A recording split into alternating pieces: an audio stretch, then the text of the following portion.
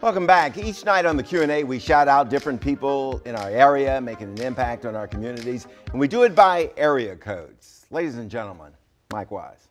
Thank you, Bruce. With the Stephen Strasburg contract news all over the place, Ryan Zimmerman barely got time to tell us what he was doing Monday night at a place called Tiny Heroes Winter Wonderland. That's right here in the 703.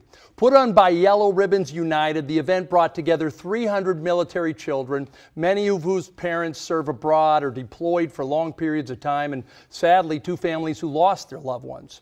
This was personal for Emma Dockery, who founded the charity with her husband, Derek Dockery, the former offensive lineman, played his best years in Washington.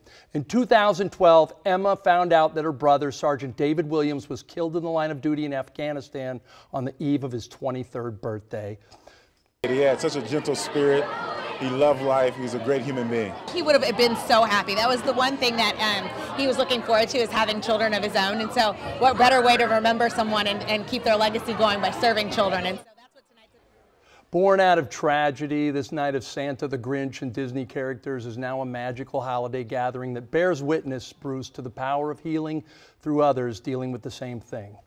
It's good stuff. We often forget about the children and the families that are separated and make these sacrifices for us. It's so long. I can't imagine not spending Christmas with my kids. The fact that kids do it these days, man, that's a sacrifice. Good stuff. Thanks for that piece. Thank you. All right, back in a minute.